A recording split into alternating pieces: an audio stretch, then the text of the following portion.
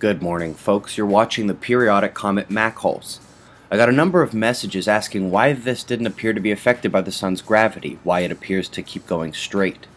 Well, it's all about our perspective. When we watch the orbit on the JPL, we can see that she swung up from underneath and will exit above and behind us. She's got a normal orbit, folks, just kind of looked strange from where we were sitting. You remember we had a gamma ray burst from Hydra 2 days ago. Chandra is noticing powerful black hole activity there. This link is below, folks. You can scroll through the many pictures. The drought in the United States is as bad or worse than the heat. I've been reporting on the global changes daily, and while tornadoes aren't unheard of in Poland, this outbreak was horrendous. In South Africa, Johannesburg and Cape Town were completely cut off from one another due to severe winter weather, and again, people dying by the dozens in China due to these storms. It's like something out of a movie. Our magnetosphere has been jacked for about 2 straight days.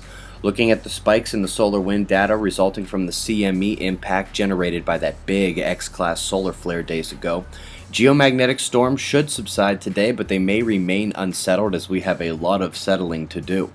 The red above the blue here indicates solar plasma has been penetrating our ionosphere for over a day. Temporal resonance is strong both at the baseline and at higher frequencies, and the charged particle bombardment remains very high here on Ovation Prime. Goodbye to active region 11520. She's going, gone. We may get a coronal hole stream from that dark dot turning away from the center, but a much bigger coronal hole is turning in here on the southeast. The moon has moved on from conjoining Jupiter and Venus without acting as a quake trigger.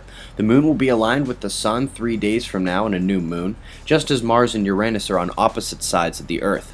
What makes me think this could create an earthquake? Well, besides the work of big bytes at DC Symbols, here are just a few relevant texts. You'll need to search rare bookstores. Just some food for thought. That's the news, folks.